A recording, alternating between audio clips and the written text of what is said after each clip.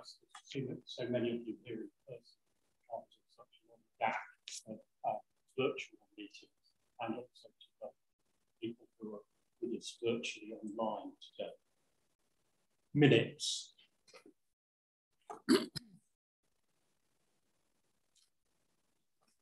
I have 2 lots of minutes to read tonight, so if you bear with me, it's going to be a little bit longer than normal.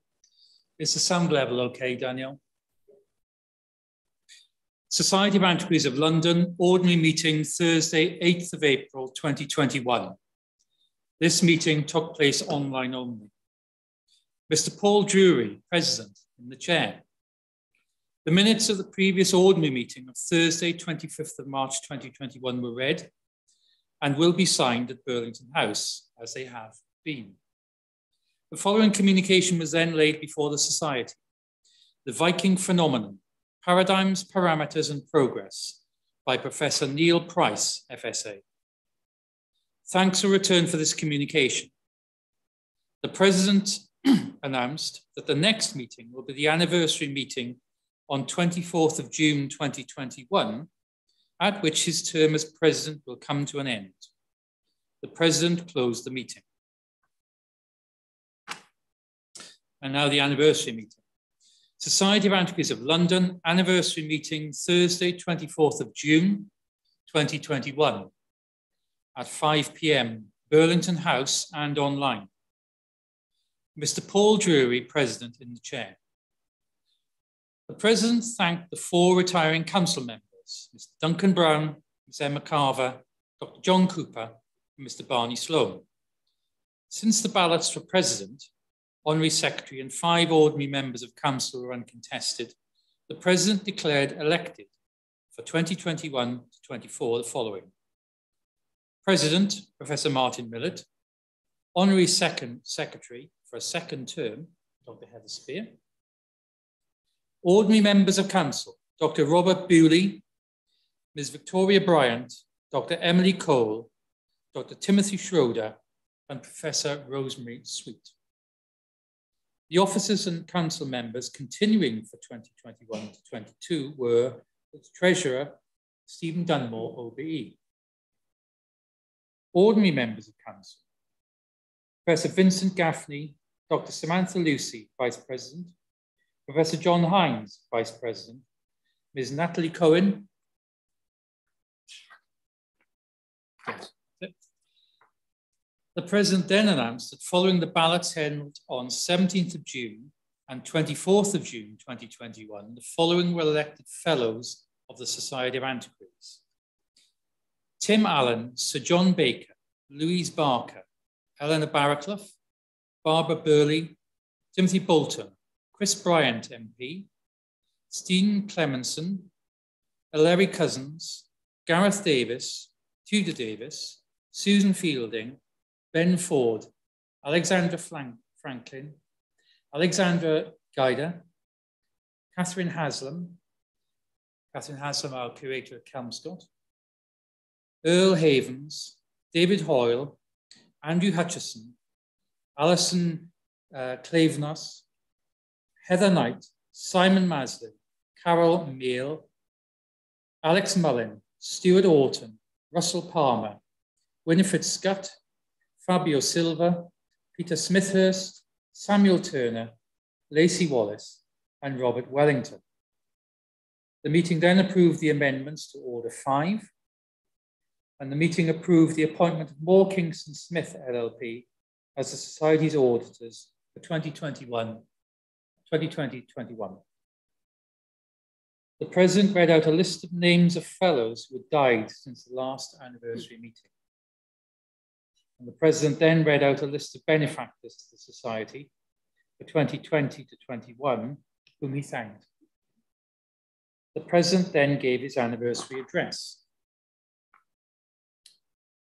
Following that, on the motion of Stephen Dunmore, Treasurer, the following resolution was carried. The thanks of the meeting be returned to the President for his address, and that he be requested to allow it to be published. The President signified his assent. A second motion by Stephen Dunmore, Treasurer, to thank the President for his service throughout his presidency, and for guiding the society with dignity and commitment was also carried.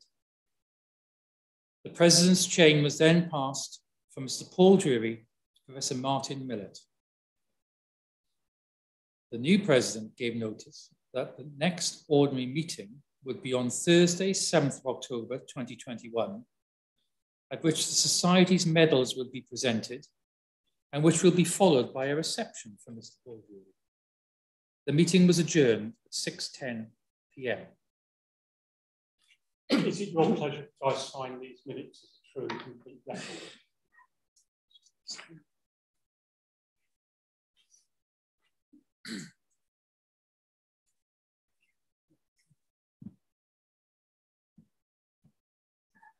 Certificates. Thank you. There are 8 certificates this evening, and I'm just reading the short version. If you want more information, please go on the website. Elizabeth Bacquedano, BA, MA, PhD, Honorary Senior Lecturer at the Institute of Archaeology, specializing in art history and archaeology of Mesoamerica, particularly the Aztecs of central Mexico. Rufus Bird, MA, Historic Collections Advisor and Curator, a specialist in furniture and collection, and he was the surveyor of the Queen's Works of Art until 2021. Christopher Bragg, Bachelor of Music, Head of Programming, University of St Andrews Music Centre, and Artistic Director of St Andrews Organ Week. He is both a performing musician and a notable scholar on the history of the organ. Rhiannon Como, MA, PhD, a landscape archaeologist and historian who specialises in early medieval Wales. Claire Dynam, MA, MPhil, PhD, a reader in Irish studies at the University of Liverpool and specialist in Irish language sources of the early Middle Ages, with particular research interest in the Viking period. Dennis Duncan, BA, MA, PhD, a historian of books, translation and literature, as well as a practicing printer focusing on historical European printing techniques. David Fell, BA, MA, a field archaeologist with interests ranging from the Neolithic to the Roman period. Mary Flannery, BA, MPhil, PhD, Professor of Medieval English Literature at the University of Bern. Thank you. Is it your pleasure that these certificates be suspended in the usual manner? Admissions.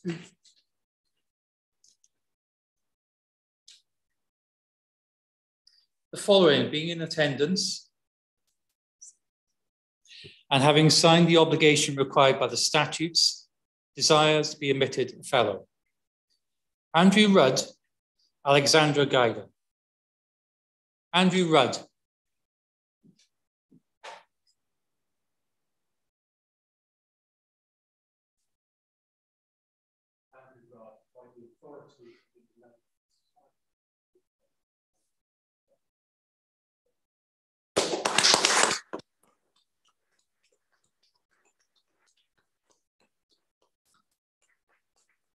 Alexandra Guida.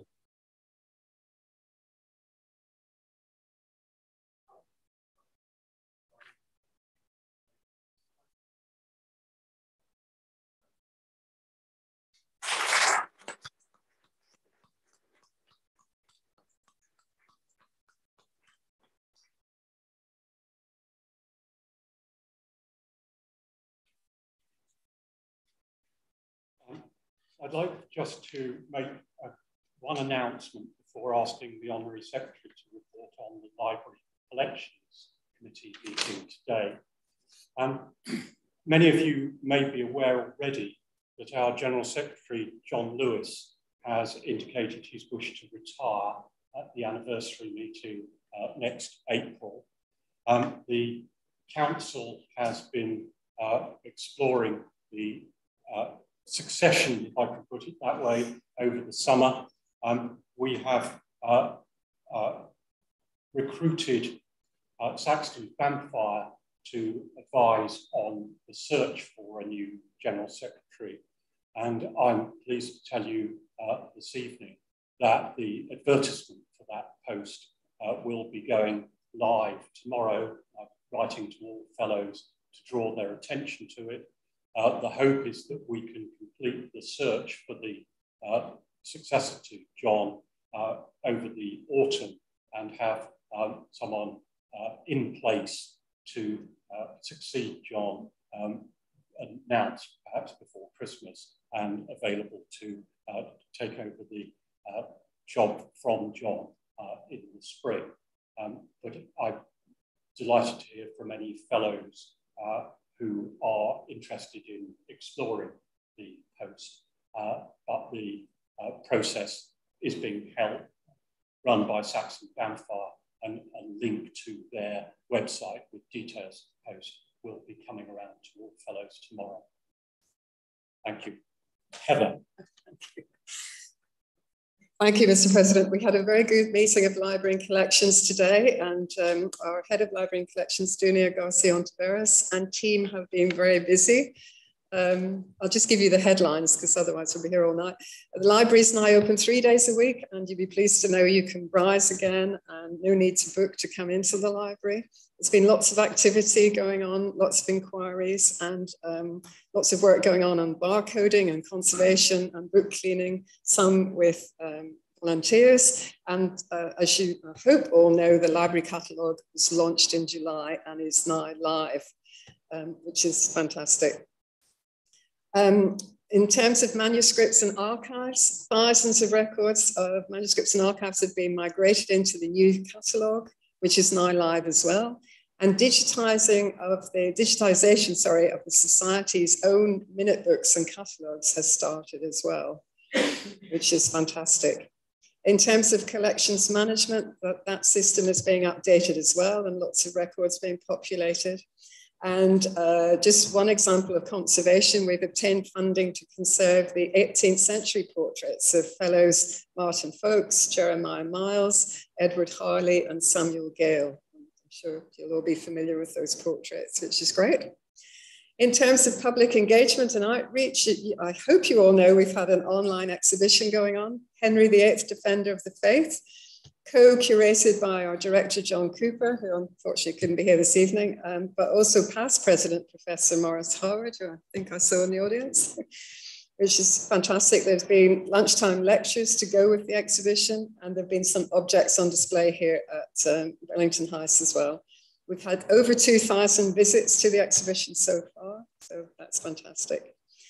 At Kelmscott, the building work's nearly completed, and it's down now to the internal decoration and finishes. And Kathy Haslam and team have been very busy and are now working towards the opening exhibition, A Life Through Words, William Morris and the Book, which will be the opening exhibition for, well, the opening of Kelmscott again in April next year. So, and I'd just like to personally thank all the team because they've really done wonders in the last few months, despite everything.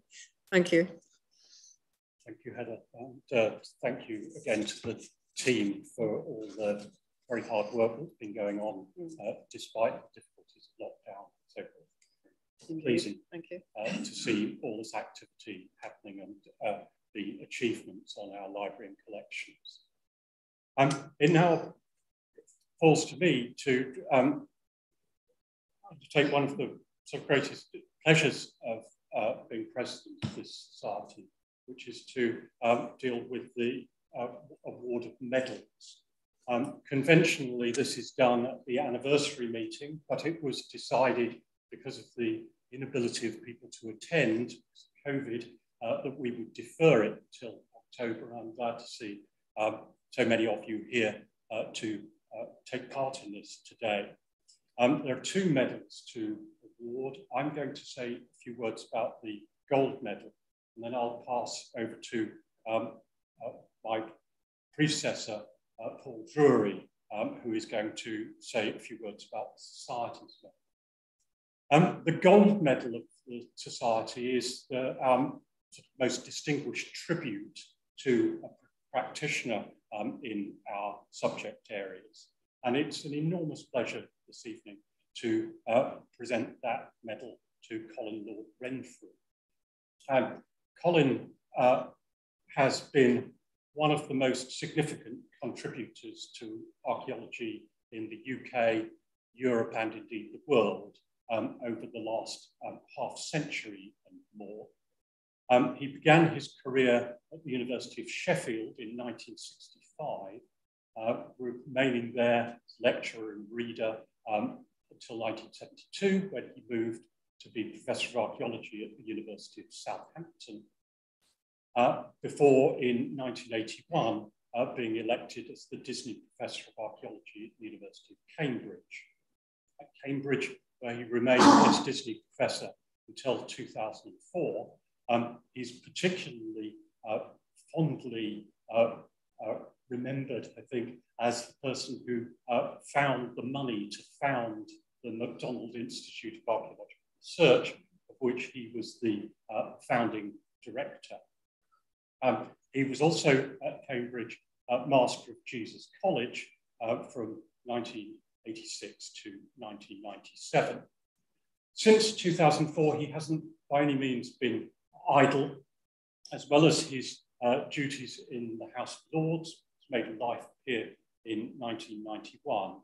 He's continued very actively in archaeological work, and until the last couple of years has been active in field work in the Aegean. And it's for his work in the Aegean that he was first known. His book, Before Civilization, really explored the implications of the radiocarbon revolution for our understanding of Aegean prehistory and the connections between the Near East, the Aegean world, Europe. And it's remarkable to me that that book, fantastic achievement at the time, still figures very heavily in undergraduate exam essays that I marked this year, which is a considerable tribute to its influence and its importance, as well as its accessibility to generations of students. Colin's work in the early part of his career was also formative in the development of archaeological theory in UK archaeology universities. He was at the cutting edge of the introduction of thinking of new archaeology, coming in partly from North American social anthropological thought in the 1960s and 70s. And through that, he was instrumental in the foundation of the Theoretical Archaeology Group, whose conferences have become legendary since the first one in 1979. Beyond these sort of academic achievements in the world of archaeological theory and the Aegean, his contribution has been enormous in, for instance, thinking about the relationship between archaeology and language, reflected in a number of his publications. His work also in championing the challenging of the antiquities industry and illicit trade in antiquities, that he did an enormous amount of work on academically, both in Cambridge and politically behind the scenes, to fight this real threat to our heritage. And beyond being a prolific academic writer, he has also been a great communicator of the subject. I well remember watching him on television. It was broadcast on Orcadian prehistory when I was a student. And he's continued to champion archaeology in a whole variety of ways. He continues in his work today, and he is also perhaps a live force in archaeology that many of us will admire, for the book that all undergraduate students use in studying archaeology, Archaeology Theories, Methods and Practice, first published, I think, in 1991, wasn't it, Colin? And now, I think, in its 8th edition. And it can be no better tribute, I think, to one of the great thinkers of archaeology in the UK world, that his ideas are so influential on generations of undergraduate students. Beyond that, he is a champion of art, contemporary art, been a patron of anyone visiting Jesus College will still see the physical manifestation of his patronage of the arts whilst masked there. So with those few comments, which could have been elaborated very greatly, I invite Colin to step forward to receive the gold medal of the Society of Antiquaries.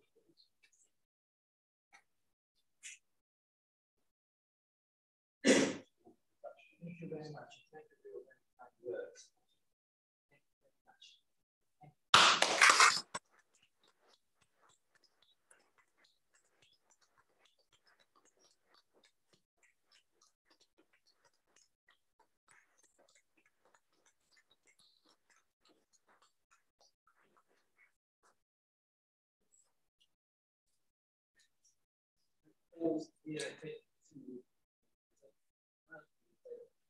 Which is for outstanding service to the society, beyond fellow better? Yeah. Okay. It falls to me to present society which is for outstanding contribution to the society, and above and beyond being a fellow or indeed being a trustee, a member of council. I've known Stephen for many years. Our paths have crossed through work at what was then English Heritage and elsewhere. I think he's applied himself to the work of the society with great dedication and rigor. First, as a member of council, I think in 2014, moving rapidly to becoming treasurer, a post he held for 6 years, but also above and beyond that, taking the lead in the redrafting of our statutes, both in 2014 and in the further amendments last year, which led to the setting up of the ethical conduct body.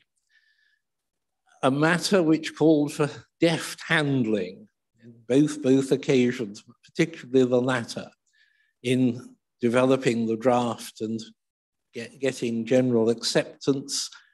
And I, for one, as president in the hot seat last year, was extraordinarily grateful for the outcome, the adoption by an overwhelming majority of those amended statutes. So, Stephen, for service beyond the norm and well beyond, can I present you with the Society's medal?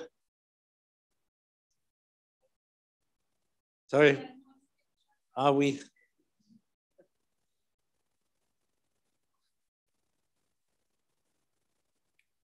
Thank you very much.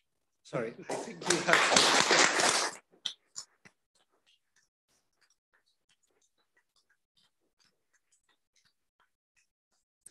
We need to hear Paul Belford, but it's very, very good to receive some recognition of all the time that I've actually spent dealing with society issues over the last 10 or 15 years. And this is a fantastic reminder. Thank you very much.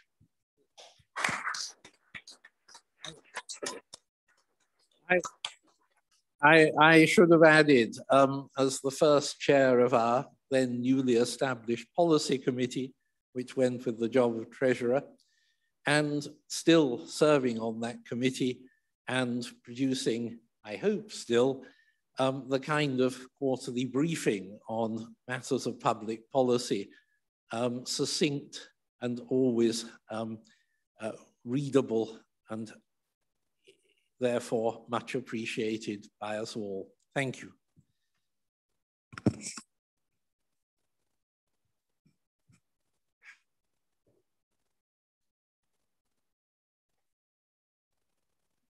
Thank you, Paul. Before I introduce our speaker, can I just say that this is our first attempt at a hybrid lecture. When we come to the question and answer session at the end, we'll be taking questions from people in the room, as well as those who are joining us online. Can I ask those who have questions to raise in the room, if they raise their hand and wait for the microphone to be brought to them so that people online can hear, and those online who wish to ask questions, use the chat function in Zoom or YouTube, and those questions will be conveyed to us in the room. With that little piece of housekeeping, it brings us to the main business of this evening, which is to hear a paper by Paul Belford Fellow on recent fieldwork on the Hillforts and other earthworks in Wales. Paul is the Chief Executive of the Clwyd Powys Archaeological Trust. He has a long background, starting off, I think, at Sheffield, where he was a student of John Collis and enthused him with the Iron Age. Then working in field archaeology for a number of years, including a long period running archaeology at the Iron Bridge World Heritage Site, doing a PhD at the University of York, before moving to run Clwyd Powys Trust. It's a great pleasure, and thank you for your patience in waiting for to present this. Great pleasure to invite you to deliver your lecture. Paul. Can you hear me? Phone should be rearranged.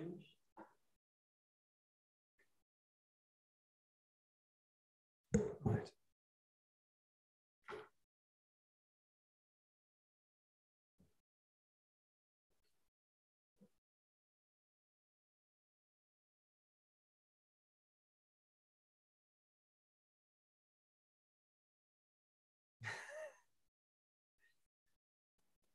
Great.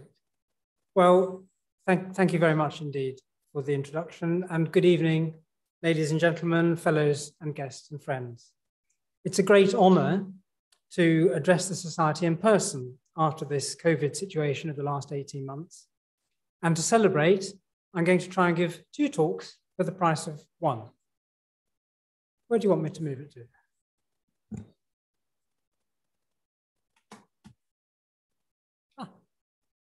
Oh, look, there's a lighthouse.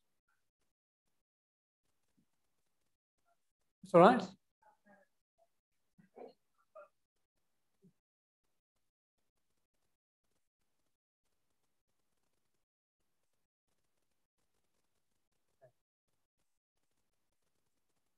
Thank you. Okay, so you're going to get 2 talks for the price of 1, hopefully, although I'm conscious it's 5:30. I don't want to keep you from your wine too long. But I would like to introduce some recent work that the Clwyd Powys Archaeological Trust has been undertaking on Hillforts and other earthworks in Wales. Now, I'm not sure that Wales needs an introduction, but just in case, there's Wales in dark blue. 2 points to make here. First is that Wales, along with the rest of the archipelago, whose main islands are Ireland and Britain, is on the periphery of our continent. And the second is that Wales is very much at the centre of the archipelago, culturally influenced by both of the main islands, as well as the wider Atlantic seaboard.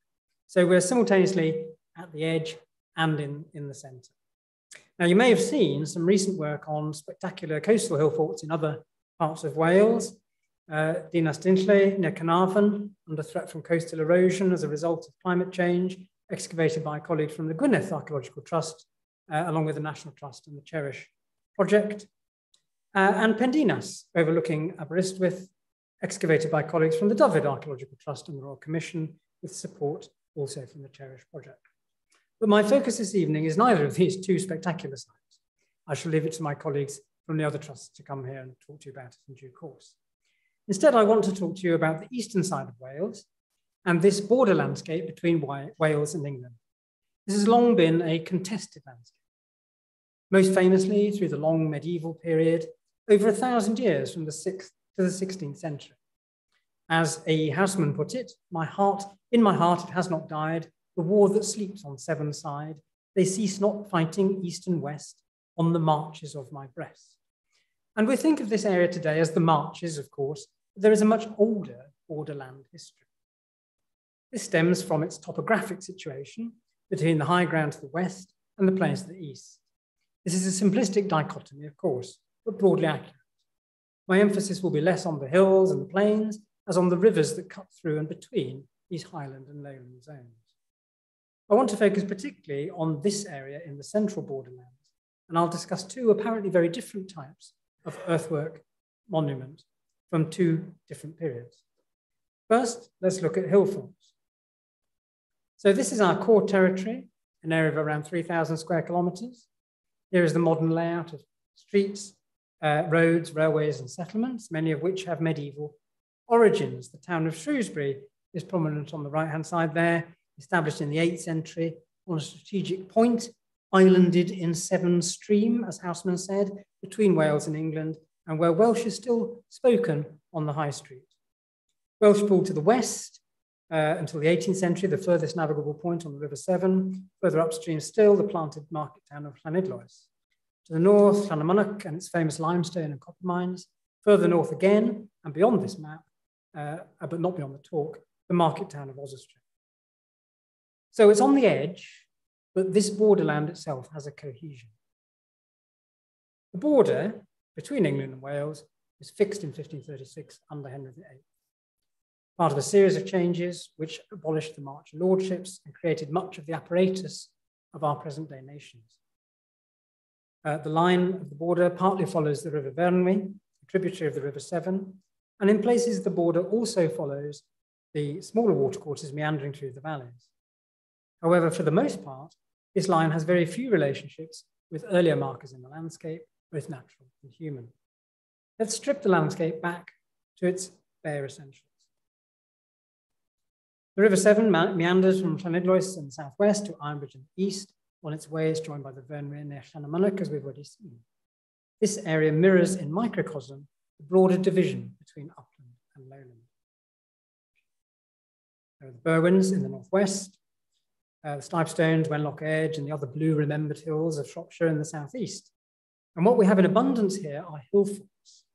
In fact, there are 130 hillforts in this slide alone. Some of these are classic heroic hillforts, and I'll talk about these in a moment. Others are rather less spectacular enclosures of various forms and sizes, and not all of them, of course, are on hills. And this brings us to the question of definition. We've come a long way from thinking of hillforts in purely military terms, but we still don't fully understand their role. Were they arenas for trade and display? Were they for social, political, or spiritual gatherings? Were they territorial markers, expressions of collective identity? Did people live there all year round? Of course, any particular hill fort may have worked as all of these things at any one time and also at different times. The fact is, we haven't really excavated enough to get a clear idea of the range of functional and social purposes to which hill forts were put in different places, both on a macro and micro scale, and I can't stress this enough, at different times. Chronology, I think, is a big problem. Earlier, I remarked that the long medieval period lasted more than 1,000 years. No one would assume that the same social, cultural, political, and economic situations prevailed at the beginning and the end of that period, and the same is true of the Iron Age. Of course, colleagues have made great strides in understanding hill forts. There has been some great work on hill fort location and typology by colleagues in Wales, notably by Ken Murphy of the Dyfed Archaeological Trust and Toby Driver of the Royal Commission. And I particularly urge fellows to read Rachel Pope's really exciting and mind-blowing work on Iron Age societies and how they function, how they may have evolved over time, and what hill forts can tell us about these well-organized, peaceful, matriarchal societies. So back to Wales and the borderland and to our little study area. Now, we do understand, at least partly, some of the chronology for a handful of the 130 hill forts on this map. And here they are. I'm sure that this distinguished audience is familiar with all of these, but a quick recap may not do any harm. So let's start with Gervar. And this complex hill fort lies between the Severn and the Vyrnwy, is prominent in the landscape. The Gillsfield hoard was discovered near here in 1862, between here and Crowther's Camp, another hill fort not far away. This contained 120 pieces of late Bronze Age metalwork, perhaps buried around 700 BCE. The hill fort, which is covered in woodland, has never been excavated. The Royal Commission surveyed here and identified a sequence of rebuilding and extension, but this remains undated. The Wrekin is an iconic Shropshire landmark and a prominent outlier of the South Shropshire Hills. There are two hill forts here. The larger one probably dates to the Bronze Age, and the smaller one is later. Nice interned entrances, if you can see that, and thoroughly excavated by Kathleen Kenyon in the 1930s. The site was partially obliterated in the 1960s by the BBC transmitter station, and subsequent watching briefs have not recovered any further evidence for the date of the hill fort. No scientific dating here. Similarly, Vryfolvin to the south, excavated about the same time by St. John O'Neill. The hill fort dominates the fertile Vale of Montgomery, an important tributary of the Upper Severn Valley. Another hill fort of possible Bronze Age origin with later modifications, final abandonment circa 300 BCE. Again, no scientific dating. And I have to say, from my encounters with him in other parts of Wales and different types of archaeology, O'Neill's findings are not always questioned as rigorously as they could be. And to the north, we have another Bronze Age site, Llanamunnock, which 57 hectares is the largest hill fort in Wales. The craggy hill itself provides a natural defence, which was enhanced in the Iron Age with a rampart. The site was valuable for its minerals, in this case copper, with mining and metallurgy going on here into the Roman period and beyond. Main excavations in the 1970s, providing radiocarbon dates, and some smaller projects since then, notably by ourselves in 2016. Finally, we come to the Brython, one of the best known hill forts in this area. Another well-funded excavation with scientific dating, roundhouses, four-poster granaries, waterlogged material, and complex phasing. A complete sequence from the Bronze Age through to the late first millennium, some reoccupation in the 1st century CE, and significant reoccupation on the adjacent settlement of new pieces in the 5th and 6th centuries. So there seems to be a general picture of Bronze Age foundation, Iron Age continuity, and then abandonment in the 1st or 2nd century BCE, perhaps with some reuse later on. And here in the middle, we have Beacon Ring, a small hill fort of local prominence, seemingly, but not of great significance, but clearly a part of this group of hill forts. And it is significant because Beacon Ring is the only hill fort anywhere in the world whose construction has been dated using optical spectrum luminescence, or OSL, dating. So Beacon Ring is owned by us, Clwyd Powys Archaeological Trust, and we excavated here between 2017 and 2020. And we are, of course, very grateful to CADU for helping us fund the work and also giving us permission to excavate. And other support came from Saxion University in the Netherlands and from other partners you see here. So onto the excavations, which I shall summarize briefly. A short monograph, slightly delayed, will be published later this year. We excavated in 3 main locations on the ramparts and also some trenches in the interior, which I've not shown here as we found no evidence for occupation. These are good sized trenches. The ramparts are about 10 meters wide and stand up to 8 meters high in places. They were built simply by heaping up the spoil from the excavation of the ditch. And so we found a buried soil horizon beneath the ramparts in more than one location. With a secure stratigraphic context for the buried soil, this was the perfect opportunity to try out scientific dating. We used radiocarbon dating and also optical spectrum luminescence dating. Optical spectrum luminescence, or OSL, is a dating method that measures doses of ionizing radiation, that is X-rays or gamma rays, that have been received by sedimentary materials, specifically electrons in the crystalline structure of quartz grains. So when a layer of soil is exposed to sunlight, these electrons are energized, put into a state of excitation. When that soil is sealed, a phase known as storage, the agitation stops. When exposed again to what is known as stimulation light in the laboratory, the signature of the luminescence emitted reveals how long it has been in storage. Therefore, with careful sampling and analysis, it's possible to tell when a buried soil horizon was last exposed to sunlight and thus to date the feature that was built over the top of it. For OSL dating to work, the sedimentary context, the whole context, needs to be understood. So as well as the buried soil horizon itself, samples need to be taken from above and below. And at Beacon Ring, you can see the sequence here. The field measurement showed that the buried soil horizon produced a different luminescence signature from the surrounding layers. And this was confirmed by laboratory testing, which suggested that this soil had been buried roughly between 400 and 300 BCE. So we can say that the rampart was probably built in the late Iron Age. However, the stratigraphic evidence from our excavations, together with certain features observed during the survey, strongly suggested that the hill fort had never been completed. It had been abandoned at a fairly advanced stage of its construction, but never actually finished. So here we have an unfinished hill fort, never used, built at about the same time that all the other hill forts are supposedly going out of use. Was Beacon Ring part of an intended territorial expansion that never happened? Was it a response to internal insecurities? Was it a response to an external threat? What about symbolic intent? Perhaps the act of building the rampart sent a sufficient message to whoever it was aimed at. Mobilizing labor is itself a demonstration of power, influence, and control. And this is not the only unfinished hill fort, either locally or elsewhere in Wales. And there are lots of examples in Shropshire, but I'll come to another example in South Wales. We've recently been excavating at Tumbalum in South Wales. I'm very sorry. How far back do you want me to go? I can stay there, that's fine. Okay, so we've been recently excavating at Tumbalum in South Wales. This is another iconic site, famous for the tump, which you see on the right-hand photograph, which may or may not be a Neolithic cairn or medieval motte. Interestingly, our excavations here also suggest that the ramparts were unfinished, at least left to peter out around the back, and the site was never occupied, despite, or perhaps because of, its extremely prominent location. It is very windy up there. We have recovered samples for radiocarbon dating from the base of the rampart and the base of the ditch, and these are being processed as we speak. And it's also worth mentioning at this point that we have been supporting recent work by a local group at Old Oswestry, led by our own Tim Malin, and supported by a grant from the Society of Antiquaries.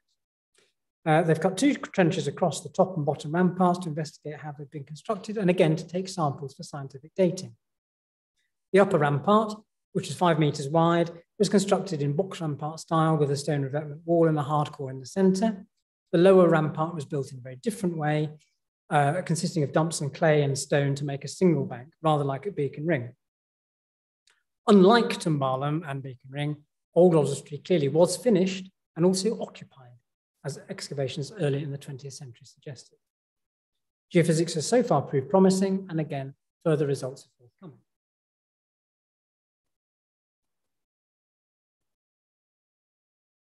So, what was going on in the Iron Age, and what happened next? First, let's consider the hill forts in their context. This is a view from the Wrekin looking west.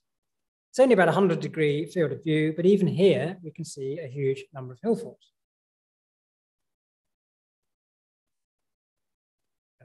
Now, intervisibility between hill forts has long been considered, of course, and to some extent, this is a function of the intervisibility of hills, and so the significance of these relationships need to be qualified and considered in context of space and context of time. So starting with space, an obvious feature here is the River Severn, which was in flood when this photograph was taken, so it shows it very clearly in the foreground, middle distance, I suppose.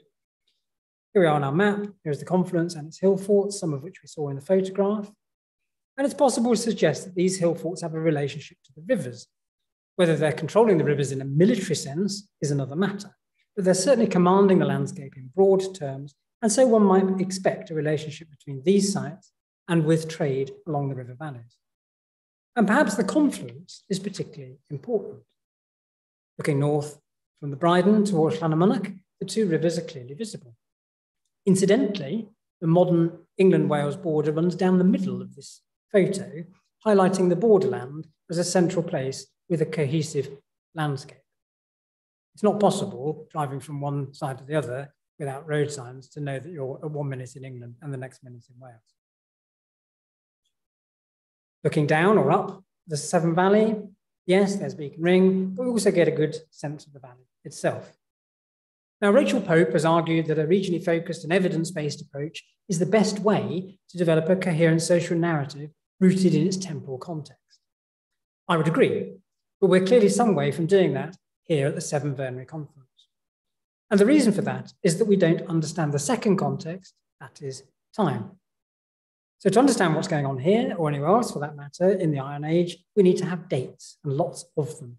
Dates for construction, dates for use, dates for reuse, dates for abandonment.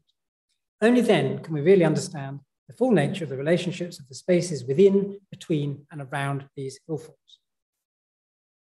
So let's consider what happens next. This is a borderland landscape, and this character is rooted in topography rather than politics, so it transcends periods. The modern border is a line drawn in the middle of this borderland in 1536. As I say, there's no time to talk about the later medieval history, the marcher lordships that led up to this moment.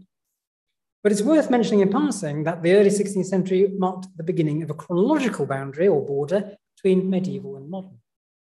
Now, there are lots of examples of medieval reuse of hillforts and, for that matter, other prehistoric sites, which I can't go into at great length here. But there are two local medieval examples from among many, and you'll see that I've placed them on the wrong sides of the border to which they relate, but there we are. Cowes Castle was built in the 11th century, and a planned borough was planted here in the 12th century by the Corbett family, allies of Roger de Montgomery, Earl of Shrewsbury. Dinas Bran was built in the 1260s by Griffith ap Madoc, Prince of Paris and an ally of Prince Llewellyn ap Griffith. Early medieval reuse of hillforts is harder to find. However, Beacon Ring dramatically re-enters this story in the 7th century. At this time, Northumbria was the dominant kingdom in what is now England, with Gwynedd on the ascendancy in Wales. Cadwallon ap Cadfan was king of Gwynedd in the 620s and 630s and defeated and killed King Edwin of Northumbria. According to later Welsh poets, part of this struggle took place here. Cadwallon used Beacon Ring as his camp, where poetically, of course, he stayed for 7 months and carried out 7 skirmishes every day for all that time. Cadwallon did not hold Northumbria for long, and in time that kingdom lost its dominance. For the next 3 years, what is now England was dominated by Mercia, and meanwhile the princes of Powys had become preeminent in Wales. One well-known king of Mercia was Offa in the later 8th century. A European statesman and diplomat, Offa is perhaps best known for the linear earthwork that marked the western boundary of his kingdom. And so here we are again on the edge of somewhere. But these linear earthworks actually serve to reinforce the borderlands landscape and identity. Offa's Dyke made use of a number of hillforts, including Llanymynech, where it is anchored into the Iron Age ramparts.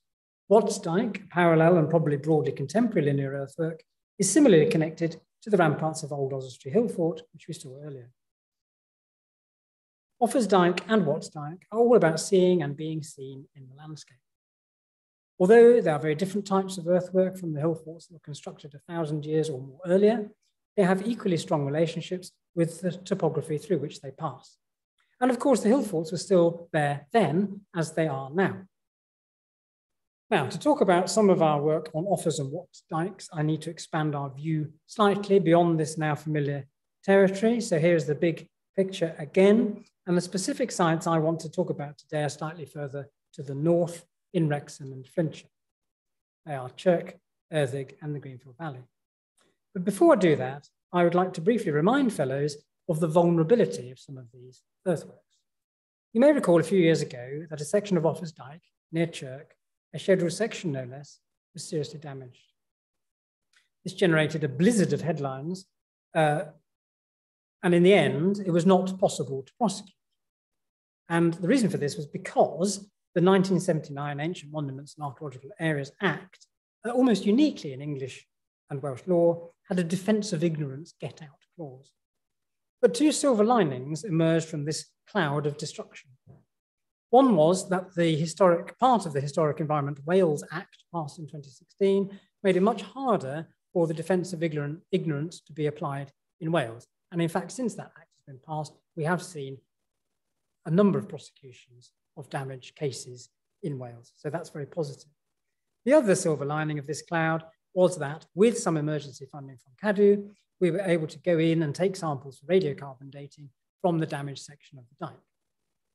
Unfortunately, whether it was because of the damage or the sampling strategy or the nature of the stratigraphy, these dates were very mixed and did not really advance our understanding of the chronology of the dikes in any meaningful way. Of course, a lot of time and energy has been spent exploring Offers and Watts dikes over the years. Again, our work stands on the shoulders of giants. Cyril Fox's ambitious study of the 1920s and 30s was the first to seriously explore chronology. The Offers Dyke project, run by David Hill and Margaret Worthington, followed in the 1970s and 80s. And small pieces of work have often made significant contributions. Paul Everson and colleagues from the English Royal Commission examined Offers Dyke's relationship to Ridge and Furrow near Montgomery. And our own Tim Mallum did pioneering work with OSL on Watts Dyke in Shropshire. A big picture overview has recently been presented by Keith Ray in the traditions of, and at times quite literally in the footsteps of, Sir Cyril Fox. And a lot of other big picture work in recent years, albeit largely from perspectives on the east of the border, has given some really helpful context. And finally, I must mention the contribution of Howard Williams from the University of Chester. As well as his own work, he has tirelessly supported the work of other scholars, co-founding the Offers Dyke Collaboratory and the Offers Dyke Journal, provoking debate, discussion, and generally raising the profile of linear earthwork studies. And there is a huge and ongoing contribution through planning-led, development-driven work, which encounters bits of these earthworks that are no longer visible above ground. And here's just a handful of examples. And some of this work led to wider synthesis, funded by CADU for heritage management purposes. And this included, from our point of view, a condition survey of both Offers and Watts dikes in Wrexham, and support for the conservation management plan developed by Andre Berry. So this is the background against which the projects I'm talking about today have taken place. First, we come to Earthig and Watts Dyke. Earthig is a National Trust property just outside Wrexham. Our project was jointly funded by CADU and the National Trust. The house sits just east of the line of Watts Dyke, which runs through the trees here. A parkland landscape was created by William Eames in the 1770s. Eames' landscaping retained early picturesque features, including a motte and bailey and part of Watts Dyke, but flattened the dyke near to the house to create a lawn. This part, perhaps inevitably, was unscheduled, and there was no real trace of the bank on the ground. But you can see here the base of the bank was intact below the 18th century lawn. In fact, it was 9 meters wide and survived to a height of 3 meters, 3/4 of a meter, sorry, not 3 meters. More impressive was the survival of the ditch, which was 7 meters wide and 1.5 meters deep. The dyke had been leveled simply by pushing the bank into the ditch, and so deposits at the base of the ditch were well preserved.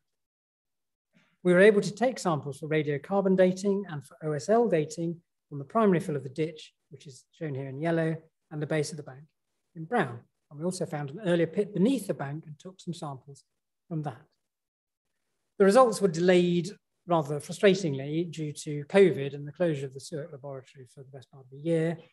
And there are a number of methodological issues with how we sampled and collected some of the data, which I don't really have time to go into here, but I'm happy to go in when we come to questions, if there are questions about that. So there are some caveats around the dates, but will be published in the Offers Dyke Journal very shortly. So I can say that the bank and ditch are certainly post-Roman, and the pit beneath the bank is prehistoric. So we come to Offers Dyke and to Chirk Castle, a few miles south of Earthig, and also a National Trust property. As well as the National Trust and CADU, our work here has been generously supported by the Clwydian Range and Dee Valley AONB. The castle was built in 1295 by Roger de Mortimer, bought by Thomas Middleton in 1595, and partly demolished and rebuilt after the Civil War. There's a very interesting archaeology of the castle, which I don't have time to go into again. Here also the dyke runs just to the west of the castle and through the ground. William Eames was also responsible for this landscape, again in the 1760s, 1770s, which swept away a formal Baroque garden and introduced a picturesque lake, which submerged part of Offers Dyke. And you can see the dyke running through the middle of the lake in the bottom photograph here. And when the weather was particularly dry in 2018, the dyke sort of rose again from the waters of the lake. The dyke is very clear on the LiDAR image, running north to south, bending slightly as it comes up from the valley, the River Dee, west of the castle and through the lake. There are also a complex set of prehistoric and later field systems which have been fossilized by the emparkment. The dike was levelled by Eames near the lake so that the water could be seen from the castle, and as a result, this area was unscheduled, and so we were able to explore the line of the dike. And here's our trench, looking across the line of the dike towards the castle with our backs to the lake. Very steep profile to the ditch, and as at Erddig, the rump of the bank also survived, in this case about 7 meters wide and just under half a meter high. You can see the line of the bank running back under the trees in the right background. And here is the ditch, very impressive profile with an ankle breaker at the bottom. Rather to our surprise, as nothing like this had been found in previous excavations. The ditch here is about 6 meters wide and just under 3 meters deep. Most of the upper part of the fill relates to the 18th century landscaping, but you can see the darker, denser primary fills towards the base of the ditch. And again, there was an earlier pit underneath the bank. We were able to take samples for radiocarbon and OSL dating, and I'm afraid it's the same story as before, but publication is imminent, I promise you. I can say that those parts of the earthwork that we've excavated are not prehistoric, they are not Roman, and nor are they post-medieval, so there's a big clue as to where they might sit in the chronology, but watch this space. Finally, we come to the far north of our region, to the Greenfield Valley, a heritage park in Flintshire. It lies between the iconic medieval sites of St. Winifred's Well at Holywell and Basingwork Abbey, shown here, which was for a time under the patronage of Llywelyn the Great.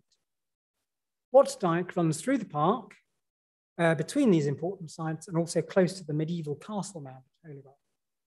Our work here took place as part of improvements to the active travel network cycle path. To cut a long story short, we excavated 2 trenches across Watts Dyke. Unlike previous excavations, but as at Beacon Ring, we were able to work closely with our colleagues from SUAC to undertake detailed OSL profiling in the field. And as at Beacon Ring, this provided really useful insights into soil formation and deposition processes. And in both trenches, we were able to identify original ground surfaces. Again, as well as the OSL work, we were also able to take samples for radiocarbon dating, and these will be published later this year. We also discovered a 25-meter upstanding length of Watts Dyke within the park that had never previously been identified and was unscheduled, which makes the point, rather, also that Keith Ray would make, that there is a lot more to be done and a lot more of this supposedly well-known monument to be discovered. Nevertheless, with all of this work, and I'm sorry I can't share the results in detail with you this evening, I have to respect the confidentiality of our partners and funders. We are beginning to refine our understanding of the dates of these monuments and also refine our understanding of how to deploy the methodologies, especially OSL. But the fact remains that these are the only bits we have excavated and subjected to scientific analysis and dating. They are mere pinpricks in the 130-kilometre length of Offers Dyke. We can assume, thanks to Keith Ray's detailed analysis of the relationship of the earthwork to its landscape, that it was designed by one mind and constructed as a single project. But we don't know that for certain. Nor indeed are we able to discuss any aspect of its later existence, places where it might have been modified or reinforced it, or in some way adjusted to suit later political circumstances.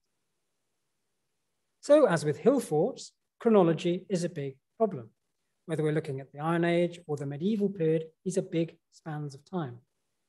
These earthwork monuments require significant mobilization of resources to create them and maintain them. Therefore, they can only have been built at times when society was both able to afford and build them, and also when it needed them. If we could really narrow down when those times were across large numbers of sites, then we might be able to understand a little bit more about the ebbs and flows of past culture and society. And this is what I mean by large numbers of sites. Imagine what we could say about later prehistory if we knew when every single one of these 130 enclosures was constructed and abandoned. And then if we took that as our starting point, what sort of questions could we then begin to ask? Oops. Earlier on, you heard a brief biography of me in which, inspired by the formative landscapes of my youth, and by people like John Collis and Ian Stead, I enthusiastically embraced later prehistory. But I did become dissatisfied, I have to say, with chronological vagueness. Of course, chronologies of individual sites can be fairly certain, but these seem to me merely islands in a sea of chronological unknowns. So I embraced urban, medieval, and historical archaeology essentially out of laziness. The chronology was already there, and so it was immediately easier to explore themes around power and exploitation, domination and resistance, and so on. Of course, people much cleverer than me can and do explore these themes in prehistory. But if all we have are islands of chronological certainty, be they Hillforts or sections of linear earthwork, then it becomes much harder. Not just for us as archaeologists, but for the public, whom we all ultimately serve, to understand the significance and fragility of the landscapes around us. This, by the way, is another view from the Wrekin, looking southeast, in this case, towards Abdenburg. An early morning temperature inversion a couple of weeks ago kept the cloud in the valleys, and so the hilltops and hillforts appear as islands above the cloud, illustrating my metaphor. So to conclude, the common theme has been earthworks, of course. Some are circular, some are linear, some are prehistoric, and some are medieval. But they all present the same sorts of problems around dating them, and OSL dating seems to offer a solution which can help us where radiocarbon cannot. Dating alone is not enough, of course. We also need to understand context and landscape, and I think Rachel Pope's argument for regionally focused and evidence-based approaches is very powerful, and indeed it's the only way really we can develop narratives that have meaning in time and place. And so this brings me to the other theme here, which is place and specifically borderlands. As I said at the beginning, borders are the edges of places, but they're also central places in their own right. Here we are in the heart of London, and Shrewsbury and the Welsh Marches seem very peripheral. But when you're there, here, you are, of course, at the center of the world. So it's time to break down some borders. First, I think we need to reach across administrative borders. We need to consider borderlands as landscapes in their own right. Moreover, these are landscapes of long duration, which outlive the polities which rise and fall around them. Therefore, secondly, we need to reach across the disciplinary borders that we ourselves have created. We need to think as widely and as openly as possible to take our discipline forward and to enable greater human understanding about the past. Thank you.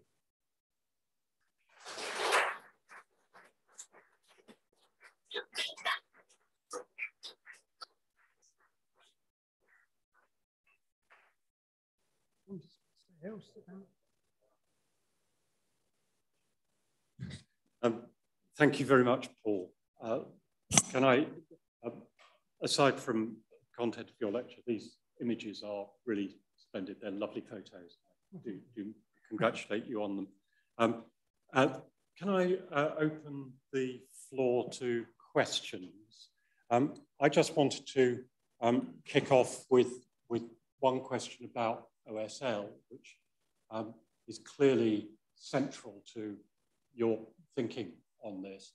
And I think a number of us have seen the beginnings of a sort of OSL revolution in later prehistory and so forth. In terms of the practicability of using it, you seem to have had mixed picture of success and difficulty. I wondered whether you'd like to just say a little bit about the challenges of using OSL in these contexts. Yes, I think for us it's been a very steep learning curve, and I must preface any remarks I do make, and Justine can tell you this, I'm not a scientist, I'm not an archaeological scientist at all, and but it has been a steep learning curve for us, and we've been very used to taking samples from suitable looking material, which is what we do when we deal with radiocarbon dates. We take spot samples. In fact, what we've learned by getting the SocAntiquaries team down on site is that there's a very complex relationship between the different sediments, how they're formed, how they arrive in the features, and the relationship to the sort of background radiation that's going on in those features, whether they're cut features or not. So actually taking a sample or even a series of samples on the site from a layer that you think might be useful actually isn't going to help. You need that full sequence of depositional events from the very beginning right to the very end. And in some cases, such as quite a narrow ditch section, we found this in the ankle break at the site. the narrowness of the trench right at the bottom meant that there was some degree of contamination or interference from the sediments actually in the natural underneath. We are still very much at the early stage of this, and I think that we've had the best results when we've had the Stewart guys on site. They've come down, they've taken profiles. It's more expensive, but it's ultimately more satisfying. And so, although I've called for let's date all of the monuments everywhere, I think we've only been successful where we can do that in the context of an excavation. So, coring, for example, wouldn't work, I think, unless you've been there before. So that would be my. Thank you, Paul. Can I ask any questions from the room or online? John.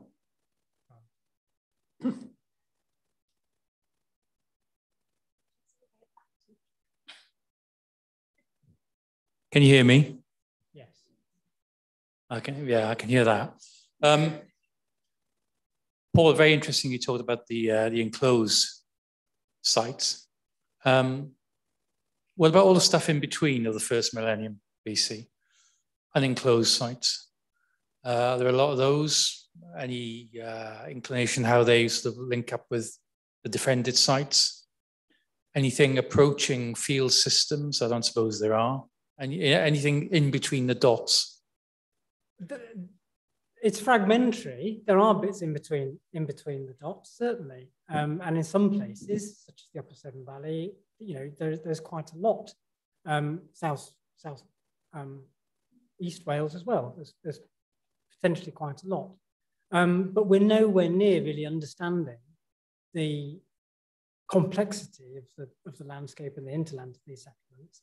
And I think that's for two reasons. I think a large part of that is there just hasn't been the intensity of excavation that there has been in parts of England. We don't see development on the same scale in large parts of rural mid Wales that would generate the sort of developer-funded data that we see. We're still waiting for HS4 to Mahuntleth, and when that comes, then maybe that will bring with it a sweep of new information. So I think there's less field work going on. Maybe we're too cautious in calling for mitigation in that sense. I think also there are issues around the geology and soil types. And I think, again, we haven't really harnessed the potential of LiDAR.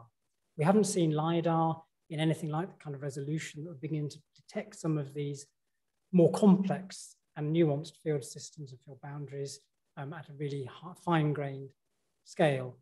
Certainly not yet in Wales. And again, when LiDAR does come on stream, people are very fond of going and doing really whizzy images of Hillforts and really exciting images, but actually it's that painstaking trawling through and looking at stuff. So I'm not saying it's not there. I just think it's going to take quite a lot of effort to find it.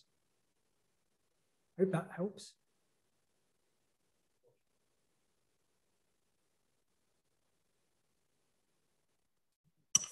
Thank you for the talk. I wondered how much you feel that is a hindrance that there is a national border running through this archaeological area. How does that impact on the understanding on either side? And is it possible to get a coordination across that frontier so that we can get sort of equal effort on either side of the border?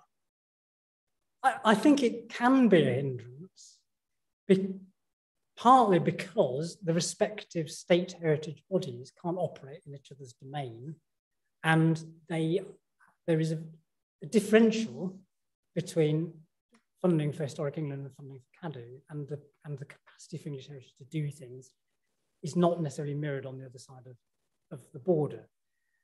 So there's that. There are structures and mechanisms like archaeological research frameworks, which are designed to help overcome some of the issues between academic and practicing archaeology. And again, they all stop at county borders and or national borders. So you have strange and pointless concepts like Mesolithic Wales or Roman Worcestershire, which don't really help. So it can be a barrier, and certainly in terms of funding and project development, it is, I think, potentially a hindrance. On the other hand, it can be overcome.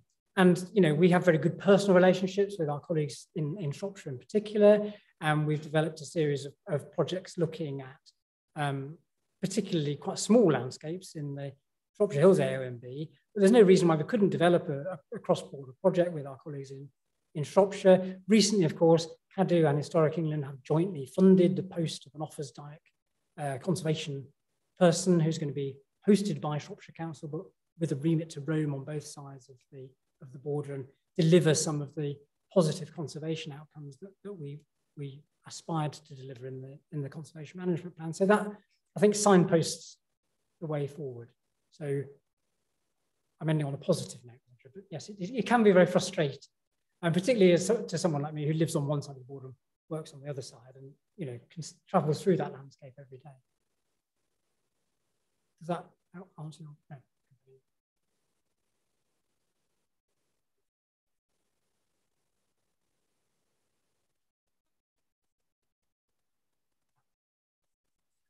What next in terms of project development is there? How long's a piece of string? Where do you, in terms of which project? Any projects or just all projects? Or is that the question? That's all it says, along with thank you. Well, we'd like to do more, and we'll ask Cadw and anyone else to give us money to do more. I mean, I think we've been quite frustrated by the lack of, not our lack of ambition, but sometimes the lack of ambition in terms of doing projects, whether it's longer stretches of dike or whether it's more Hillforts. And I think that, we would like to do more, get more comparative data. I think we've done Beacon Ring, but it'd be really nice to look at some of the other Hillforts in that cluster of Hillforts around the Severn Vernary confluence, go back to earlier excavation information and draw some stuff out of that. I mentioned Gavard. Again, the Royal Commission have surveyed that. There's tentative phasing. It's in woodland. It'd be nice to whack some holes in that and date that. So really, the project plan is to do more archaeology, I think. I don't know if that answers the question, but it's got to be the answer, isn't it? Dig more holes.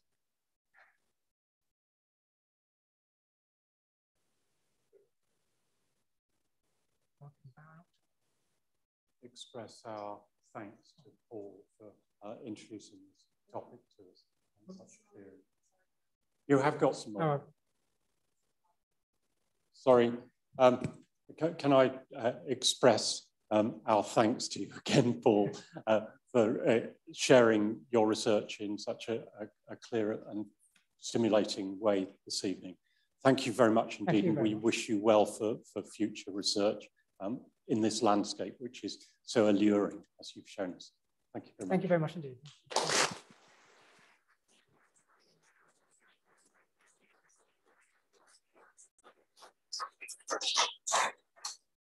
I give notice that the next meeting will be on Thursday, the 14th of October at 5 p.m, when we will hear a paper revisiting the origins of prehistoric Malta, temples, landscape and change, the work of the ERC Fraxus project by Caroline Malone, FSA. A wine reception follows. Please do join us.